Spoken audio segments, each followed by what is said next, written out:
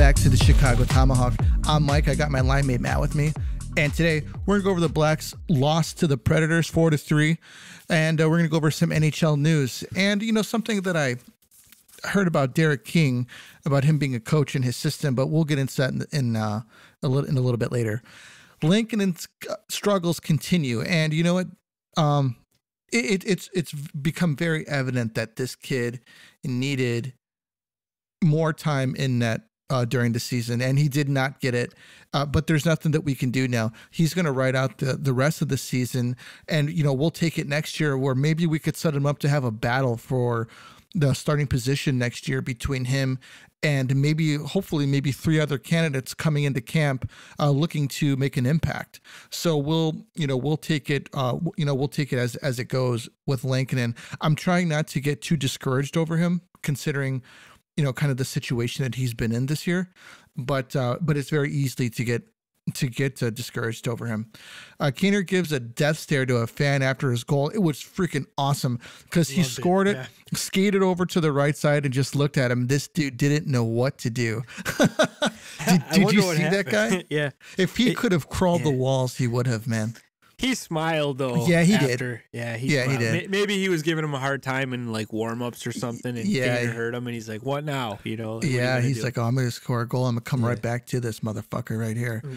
So I thought that was really cool. Reichel got his first career point, which is great.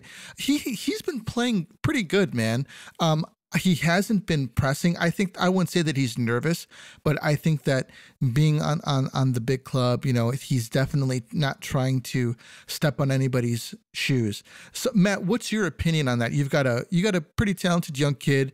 He's a little nervous, you know, because he's, you know, playing with these men, you know, the probably most talented hockey players he's ever played with in his career. And he's afraid to kind of step on people's toes. What kind of advice do you give to a kid like that? I would just say take it in, man. Just get some game experience, because it's a different ball game from the AHL. Like look at his numbers. He's tearing it up. Just get like that experience. You know, you're playing against the elite. You're not playing against young guys or, you know, like over the hill types of guys that are just trying to stay alive in the hockey. But yeah, just do the best you can, work on your game, and next training camp, come out flying, maybe put on a couple pounds. I like to see him bulk up a little bit. He's been getting hit a little bit. I don't know if you've seen the last game against Nashville. He took a pretty good hit, but he got back up. You know, I know it doesn't matter, because look at DeBrincat. Yeah. He's a little guy. He gets hit. He gets right back up. He's like a badger, though. Yeah, for sure. But I think Reichel, I'd like to see him gain a little more weight, get a little stronger, and just start getting some confidence. This is when you build it up. Finish strong. Try to get that first goal. I'm glad he got that first point, because I'm sure it's been weighing on him. Like, oh, dude, all these games played, I got nothing. Right. So, and it was a nice little setup, nice play. I think he gave it to Jake McCabe. Had a nice little stop and start right on the sideboards, and he gave McCabe a beautiful pass, and he buried it. Yeah, I'll be honest with you, man. I like Reichel. I think that if he gets his confidence, like you said, a couple pounds on him, I think that he'll be great. Kaner, I don't know if you saw the game prior to the Predators, but Kaner actually came in to stick up for Reichel. Oh yeah, I did. Yeah, somebody was giving him a hard time, and Kaner came in, gave him a little bit of a cross check, and told him to get the fuck out of here. Yeah, he's the old guy now. He's got to take care of the young guys. So that's what they did for him. All those players used to do it for him all the time. Yeah, they did. He was so small at the time. You remember that? I just remember his first game. Well, it was the first game of it was. What was it? 2008. He was playing against the Red Wings. Dude, I think he was 07, 08. Yeah, Chelios just beat the shit out of him the whole game, like cross checks and just extra whacks. And I'm like, is someone gonna do anything for this kid? I mean, he's a kid. Yeah. And that's why, as part of me, I hate Chris Chelios too, just because he's just a dirty prick. But he's not denying how good of a defenseman he was. Right. He was a beast. But yeah, it's good to see Kaner sticking up for that kid. He probably sees a lot of him in him. You know, just a highly, touted prospect, like the next guy, the next wave to come in, and maybe sees a little bit of him in him. Yeah, coming into the big league and being undersized. You know, Chris Chelios, man, I think that he's a product of the era that he played in, you know. And clutch and grab, yep. And obviously at, because when did he come in, like mid-'80s or late 80s? Montreal Canadiens. He won the Canadiens. Cup with them that year, didn't he? His rookie year, maybe? Or maybe a couple years? That's different hockey, man. You know, that's brutal. And he's not a big guy either. No, he's not. He was just a mean dude. And yeah. You know what? He's the guy, like they always say, yeah, I hate him. I can't stand him. But if he was on my team, I'd love him. Right. One of those types of guys. And that's what he was for the Hawks all those years. You really think about it. He was kind of like an undersized Scott Stevens. Yeah, little Scott Stevens. And he feared nobody. Chelly feared nobody, man. He would go up against the biggest guys. He wasn't afraid of them at all. He was a great defenseman. He was. He put up some good numbers in his day too. Yeah, he did. I thought that I would definitely say that his niche was defending, though. You know, I think he really evolved. Like he was supposed to be like the shutdown mean dude, and then he started like I noticed with the Hawks, man, he put up some great numbers. He would step in the play, kind of like a Duncan Keith, right? Score some big goals, but what Duncan Keith didn't do was, you know, he couldn't really shut down a game like Chelios could with his partner. I think Chelly was always paired up with Gary Suter. Yeah, he was. And that was a great pairing because they were both like the same, mean. They could skate it up on you, make you pay, or they could just play defense the whole game and make you pay. He was very underrated. I can't like him. I apologize to everybody listening. I cannot like him. I think Suter had a bit of a harder shot. And I think that Suter was a better skater too. For sure, yeah. He was more like the Brian Campbell type of guy. Yeah. And Chelios was kind of like a hybrid of Duncan Keith and Seaves. I think like a Victor Hedman. Probably just a smaller, meaner Victor Hedman. Yeah. All right. So moving on to Coach King, and there's something that I read earlier. You know, Matt's got some notes here about Coach King shouldn't be returning. You know, the team has played terrible since the trade deadline, and most guys have checked out, and it's really disappointing. And I agree, but I read this past week that Coach King was told not to change the system that was in play. So essentially, the Blackhawks were playing with Jeremy Colliton's broken system from the beginning, and King essentially did what he could to try to salvage this. And you know what? It couldn't happen. But we will say this, a guy with no previous NHL experience so far, you know, he's got about, I think, 25 wins on a broken system that's not his design. You know, you kind of have to tip your hat to him because he walked into a very bad situation. And he's the second coach that this has happened to, Colliton being the first, walked into probably a worse situation than Colliton. And I don't think that he's really gotten the fair shake to see what he's essentially capable of. You know, he wasn't brought in, you know, earlier, you know, prior to the season, said, hey, look, you're going to have all off season to prepare for the next season. You can work with the GM about getting the players that you want, forming your own system, and having some off-season time with some players to try to get to know them, and maybe get some information out to them so they can start training and studying the new system.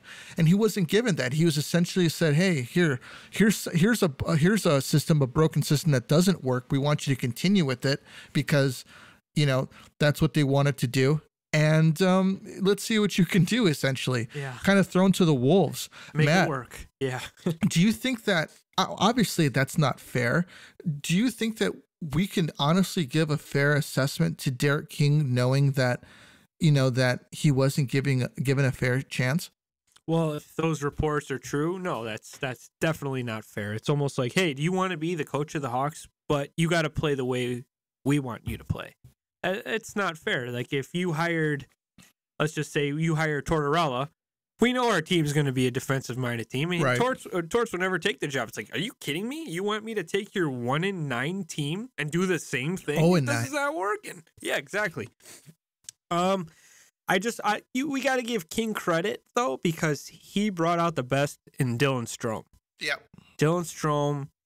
Me and you have been very hard on him for the past 2 seasons, but he deserved it. And part of me is now like, well, wait a minute. Now this coach is giving him a chance. Like, he can obviously see something that Colleton didn't see. And Dylan Strome he's played his way up to a first-line center on this team. We were hoping he would have been that last season. I was hoping we would have gotten a bag of pucks for him this year. Exactly. We were at the beginning of the season, like we were hearing in healthy scratch, Dylan Strome on the trade block. And Derek King's like, no, I need this guy. If I want to be successful, I need him in the lineup. And I give King credit on that. But I think that this was an interim type thing. So I think King deep down knows that it's not going to work out for him. It's just probably something cool for him to say, hey, I was a head coach in the NHL. Maybe somebody else will give me a look, maybe not. Or maybe I can take over another AHL club. But yeah, if those reports are true, man, that's definitely not fair. It's almost like you said, you're set up to fail, and if you succeed, it's like you look like a genius, but how the odds aren't good on that. You know what, man, look, I want to give you a fair shot to see what you can do, because I think you get a reputation. You know, if you bring in some guy, you throw him out to the wolves, you know, other coaches are going to be like, hey, I don't know if I want to play for this club. You know, I don't know if I want to coach for this club, you know, sit on the bench for this club. Yeah, it's a big red flag if you're coming in. It's like, whoa. I thought I determine how we play. Right, right. That's why you hired me, you know? You know, and to Davidson's credit, you know, maybe he's like, look, I don't see this being the future. And, you know, it's like, okay, well, that is your choice to make. You know, you are the new GM. This is the direction that you want to go in. No, I don't agree with just sending this guy out to pasture where he was set up to fail the whole time. That's not how I do things, you know? No. But if you really think about it, why would they, you know, a lot of things were just done wrong this whole season, the way that they did things. And maybe they were trying to give the guys a reason to play, something to play for, so that it's not a dead season by, you know, November, essentially how it was for Arizona. Yeah, they botched a lot, man. Like you said, I mean, I would have hired a GM at the beginning. Yeah. Obviously, if they knew Stan Bowman was going to be, you know, have an issue with all the Kyle Beach stuff, like, why would you even bring him back? Why would you even give him the credit card to sign, like, you know, guys and bring his team in to kind of reload? I'm happy with the Seth Jones trade. I'm not going to get into that. But yeah, there was other things like Jake McCabe. That's a lot of money for a guy, you know, if you're rebuilding. But I like him too. And then they botched Pat Foley, I think. Oh, but let the guy finish the season. Come on, really? Or communicate it, you know, because just really, he's been quoted as saying, "I can't do an 82 game season. It's just too much for me," you know. And if that's the case, then you need to tell the fans, like, "Hey, look, Pat's looking to retire. He can't do because they didn't say anything about it." No, you know, they didn't say anything about it. They just said, "Hey, Pat's retiring. We're gonna have a carousal of people coming in to cover for it," and a lot of people didn't like that. If they would have communicated that to the fans probably would have been understanding of Pat and said, "Okay, you know, for this guy, we're gonna turn up for his games." And and as for Davidson, like, they weren't gonna name a GM until after the season. But I'm glad that they named him because, like I was saying, you want the GM to have a head start at the trade deadline, at least. Like, right. He pulled off a miracle, I think, with the Hagel trade.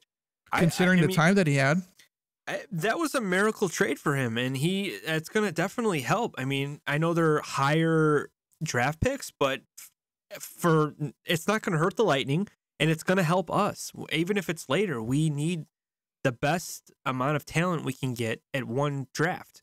And I think next year it's going to be really good because we're probably going to be bad again.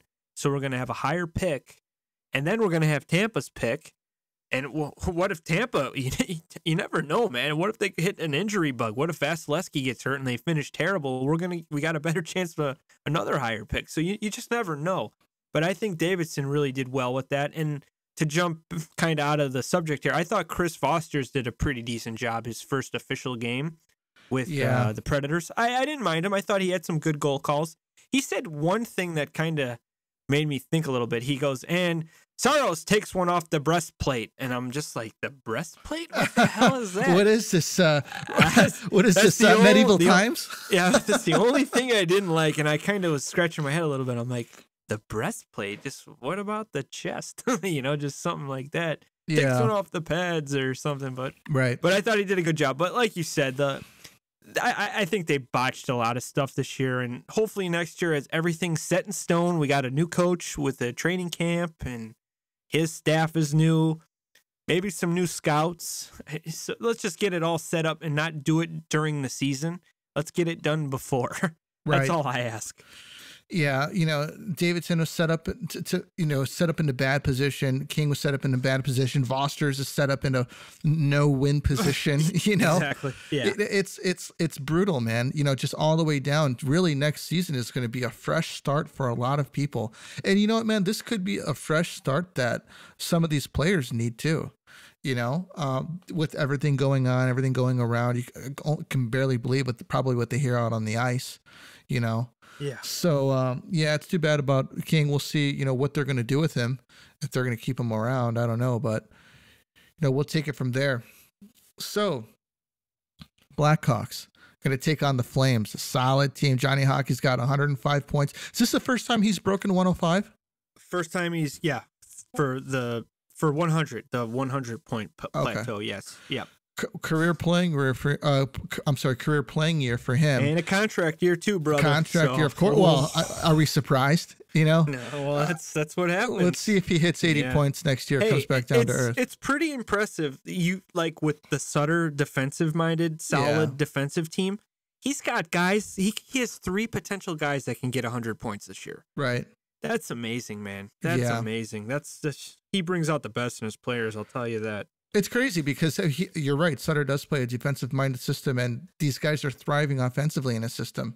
So I'm down for it, man. I'm down for it. I'm on the wagon. Larkin gets surgery and is shut down for the rest of the year. What surgery did he have to have? I think he tore a meniscus. Man. I think so. Stevie Y got the surgery. I believe he got it today, and he's done for the year, and he should be ready before the season starts. Wow. He was having a great year, man. Yeah, he was probably my second best fantasy player. I think he had 70 points. And I know a lot of Red Wings fans were saying, well, you might as well drop Bertuzzi and Lucas Raymond, because Larkin was the reason why they were really playing, putting up good numbers this season. Yeah. That's how important he is. So he gets, what is Bertuzzi's performance like after Larkin going down? Yeah, who knows? I love that guy's game, man. He's gritty. He's got like 30-something goals. I think he's about 50 points for a guy like the kind of like an Andrew Shaw, maybe a little bit better offensively. Yeah. He's had a good season, man. A really good season. Did Shazi ever put up 20? I think he did one year. Okay. I think he did the year 2013 maybe. Wow. I think he did. Okay. Freddie Anderson is hurt. He'll be reevaluated next week. If it's serious, the Canes should be very concerned. Nothing against Nancy Rana, but he's not in the same league as Freddie Anderson. Could this have come at a worse time for the Canes? Yeah, that's terrible news. He's put up like a Vezina-like series or a Vezina-like season this year, and oh man, and he's got a bad reputation with his playoff performance. So you want him 100% going into game 1 because it's going to be against a good team. It's crazy, the East is man. set in stone. Yeah, absolutely crazy that this happens right now to this guy. I hope it's not serious, and if it isn't, you clinched. You got a spot. You're probably going to finish 1 or 2. Shut him down, man. Shut him down and get him as much rest as he's gonna need, because it's gonna be a long grind if this team's going for it, and they got the team to go for it. Yeah. If he's at 50%, he's going to be more of a liability, though. Yeah, you got to play Ranta then, because you're gonna aggravate an injury, and then you're in big trouble. Well, luckily Ranta can play. Yeah, he's not bad. He's just not at that level. I think he could steal you some games, but I don't think he's ever really got that chance to be a starting playoff type of goalie. So the Oilers, Mike Smith, among NHL's 3 stars of the week, seems to be getting hot right at the right time for the Oilers. They are going to be trying to steamroll their way into the playoffs, and hopefully they don't peak right before the playoffs hit, So we'll see with that team, man. We're all hard on them. We are. The whole hockey world was hard on the Oilers goaltending, and it's a big deal, I guess, if you're the guy everyone's been harping on is one of the 3 stars of the week. He's obviously, he's probably got a big chip on his shoulder trying to prove everybody wrong because, he's reading articles and hearing all these things. He's like, oh, no, I'm still good. I could play. I know he's probably a prideful guy. Yeah. I mean, I want to see him do good, but I don't. I just don't like I don't know how with the management of the Oilers. I just don't understand it. When, it's kind of not fair to him too. Like what the Hawks did to King, it's like, come on, you're going to put a 40-year-old goalie that's had injury issues, groin issues, and you want him to ride you to the Stanley Cup final? I mean, come on. I know you got the 2 best players in the world, but goaltending is huge in the playoffs. Right. So, I mean, it's almost like he was kind of set up to fail too, in my opinion. But yeah, I mean, hopefully he proves people wrong. But I just don't see him getting out of the Pacific when the Flames are in. Ken Holland, aren't you? I'm kind of surprised he still has a job, to be honest with you. Yeah, you know what? In Detroit, they were very, very hard on their goaltending. I remember Chris Osgood had a bad season. He lost his net. They signed Hasek back. He had a good season, had some, hard times. Osgood got his net back. And remember they had Manny Legacy? Oh, yeah, that's right. He was putting up an unbelievable season. I think he had like 40-something wins, lost in the first round. They blamed him, not the rest of the team. They traded. I think he went to the Blues, actually, the next year. And I'm like, what? Why are you getting rid of these young goalies? And, you're bringing Osgood back. You're bringing Hasek back. And he was very tough on his goaltending. And it seems like he's more laid back with his goaltending now with the Oilers. And it's like flip-flopped. It's like, no, right. This is the time you need to be hard on your goalies because they were horrible last playoff. Right. So I don't know. Maybe something flipped and he's getting old and he's just, it is what it is. I got McDavid and Draisaitl. They'll get me through the no, they won't. They haven't yet. So right. They better figure something out. You can't go into the playoffs with just 2 dudes, You need like a complete team from the top all the way down. You know what? The Evander Kane signing makes him look good because he's been good there, but Evander Kane's a total D-bag. Yeah. And I don't know. You know what? We need to talk about the Ryan Hartman thing. Oh, yeah, when he flipped him off and his wife or his ex-wife, what's his name? Evander Kane's ex-wife. So he donated money. Yeah, man. So what's his name? Ryan Hartman and Evander Kane got into a little scuffle. They were, cussing at each other. Hartman got a fine for giving Evander Kane the bird, and Evander Kane's ex-wife Venmo'd Ryan Hartman $200 for his fine, which is hilarious, man. What a troll to your ex-husband. Do you know what I mean? That's rough. And I think he put up like $40,000 and he donated it to kids' charities or something, which was even better. He turned something in, something on a bad on ice gesture and made something good out of it. But I mean, Hartman said, "Hey, I appreciate." Yeah, okay. He goes, I appreciate all the money coming in. It's awesome, but you know what? I'm going to pay the fine myself, and I'm going to donate all this money to a charity, which was cool. He's having a great year, too. Oh, yeah. I think he's putting up some big goals this year. He's playing with Kaprizov, so that's helping. But that was cool. It was good to see Evander Kane kind of take one in the mouth. It's when I think of Hartman, which I liked him as a player, but yeah, me too. When I look at him, it's like, what other gritty, talented right wings are out there that are centermen? Do you know what I mean? Yeah. Because centers are really, really hard to get, obviously. Like who out there can be transitioned into a center? And, they tried to get Kaner to play second line center for about a year, and that didn't work. I mean, Kaner can play that area of the ice, but he's better quarterbacking from right wing. Too much responsibility for Kane. He's just got to focus on scoring goals, not, picking up that man in the slot. Right, the defenseman's chasing or whatnot. But right. I think Kaner is just a one-dimensional guy. Nothing wrong with it. You need him. But yeah, two-way, solid, gritty sandpaper center. They're very hard to find. His two-way game has gotten much better. You know, obviously we talked about it last year, and I still think that last year was way better. Yeah, I thought last year he was, I think he should have had the C on him last year. That's how important he was on our team. He was playing defense, also like back checking, and he's still doing it, man. Yeah, he's doing it, but I think that he's really pushing offensively though to we have no choice. Right. Yeah, he's probably like, hey, all right, I got Strome and I got DeBrincat. We got to score as much as we can because no one else is really scoring. So the East playoff teams are set. We're just waiting to see the matchups. The West has a wild card race though. On the other hand, should be an exciting finish. Dallas, Nashville, Vegas, and the Nucks are hanging by a thread. Matt, Dallas and Vegas are two teams, man, that, it's like they're scraping to get in there, but you got to ask yourself why. Why are you, I'm obviously, I know why you're going to try and push to get into the playoffs, but I don't see Dallas having any sustained success in the playoffs this year. I don't think that they have the squad to do it. Vegas, to be honest with you, I think Mark Stone is just a bad check away from going back on the LTIR.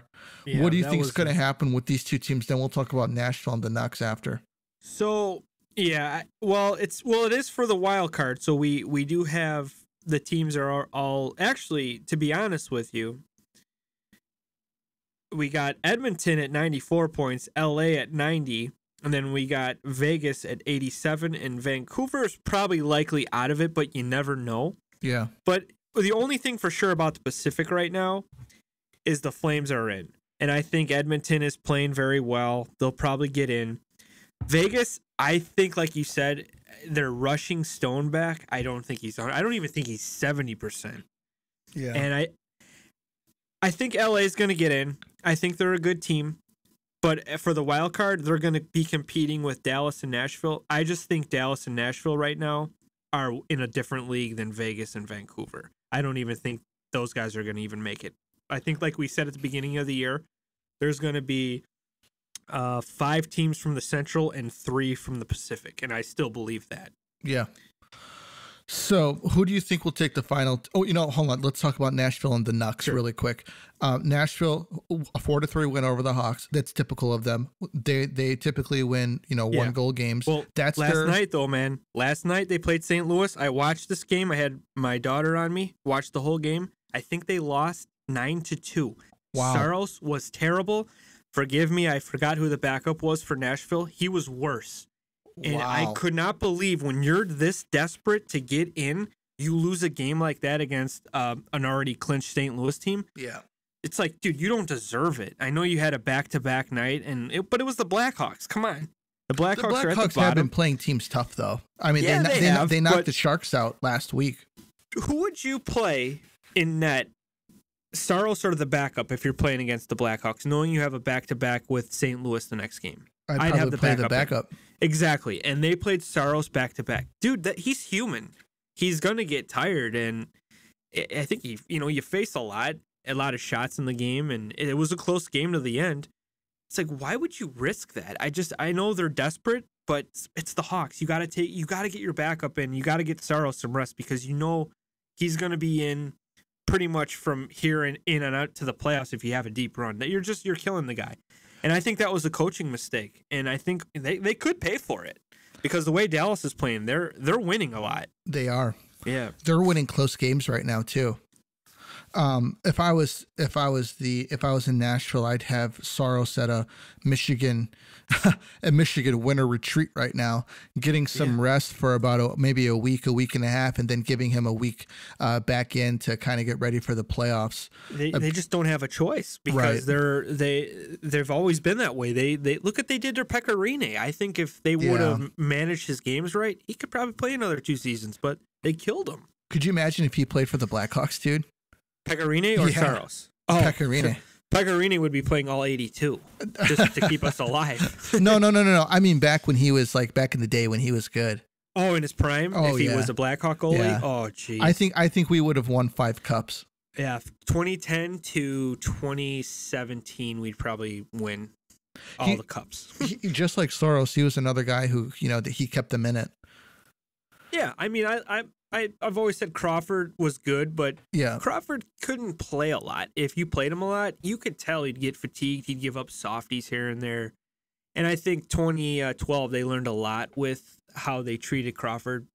They kind of played him a lot. And then the first playoffs series against the Yodis, man, they made Crawford look terrible. He needed competition as well. Yeah. Thank God for Emery. It brought out the best in him, like as a player. Yeah, I agree with that. And Emery was the best backup goalie the Hawks have ever had.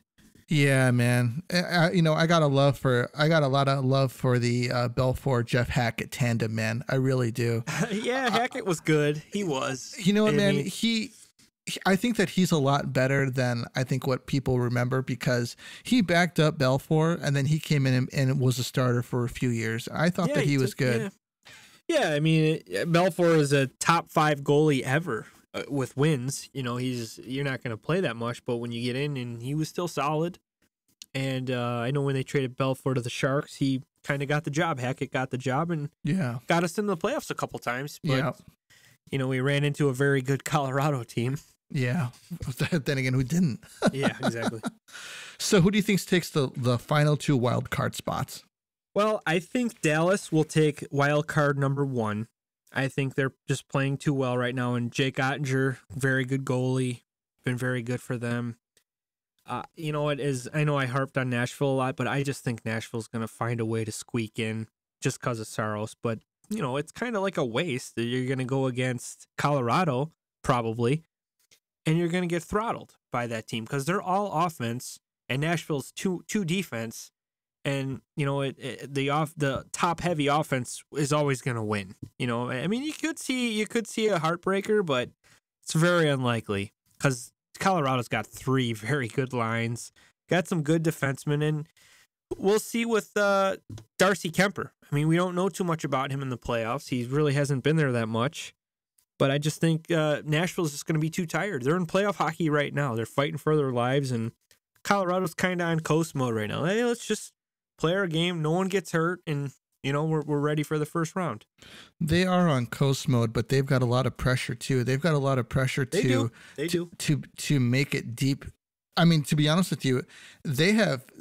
Do you think that it's cup or bust this year? Oh yeah, you're going to see a lot of changes if they don't win. Yeah, for sure. Yeah, I think it's going to be Dallas and Nashville coming in. Dallas seems to be really amping it up right now, getting hot. They're winning close games. They're down in games and coming back and winning them, which is really huge for a team looking to make the playoffs. Nashville will bore you to death, and they're going to make it in, and that's what it's going to be. I think Vegas just. They're just too banged up right now to do it, and I don't think the Nucks have enough to really pressure anybody for that last spot. So I'm going to go with those 2. Dallas, and Nashville. Yes, at 1 and 2, wild card 1, 2. Yeah. Yes, I think this time of the year, Joe Pavelski really turns his game up. Yeah, he does. So I think he's going to be showing up. He'll probably put in another 5 goals, couple maybe. 5 assists in these next couple of games, and he's going to get these guys going. And they got Jason Robertson, who's very good, Rupe Hintz, and don't forget Jamie Benn and Tyler Seguin. They're still good. They're not like they were a couple of years ago. Then Alexander Radulov. They got some good players. They just don't get a lot of press. Right. Like all these other teams. They could surprise you too. I think they're probably going to run into probably Calgary. I'm assuming, right? I believe. Oh no, it's a division. Oh wait. Oh. St. Louis. Yeah, because St. Louis is in that number 2 spot. It's number 2. It could change though. It could change. I mean, they're Minnesota. They're within 1 point, so we really don't have a matchup with the West yet. It's going to be too hard to see. We do got all the teams that are set in the East, but that can change too. But that's going to be interesting because there's going to be some very good teams eliminated in the first round. Yeah, that kind of sucks. Probably Toronto. And that's another cup or bust year because they're up against the cap. And that's going to be interesting. We'll have to talk about that next podcast because we'll probably get a better idea of the matchups coming in East. Yeah, definitely, man. let's just really quickly, maybe we'll save this for the next podcast. Who's gonna dip out first? Who's gonna be the surprise team that dips out first? Do us a favor, hit us up on Twitter. Let us know what you think of the upcoming playoffs. Who out of the top teams may do a swan dive and dive out of the playoffs first? Be sure to let us know. And that's all that we got for you tonight. Thank you very much for listening, and we're going to catch you on the next one. This is the Tomahawk, and we're out of here.